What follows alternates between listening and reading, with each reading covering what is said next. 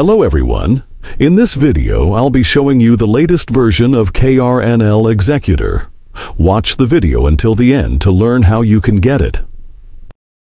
To get the Krnl Executor APK, you'll find the download link in the pinned comment, along with a tutorial on how to bypass the links and download the file.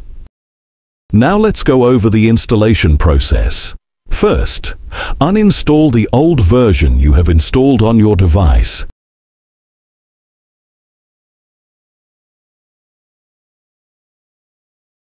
Then, install the version you downloaded from the link.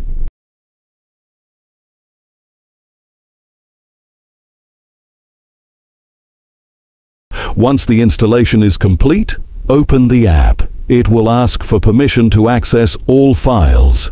Don't worry, allow it so the app can run properly.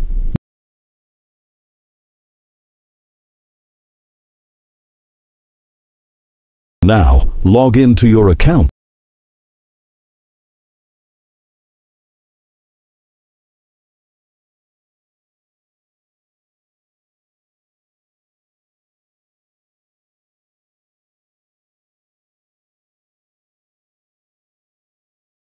And enter your game.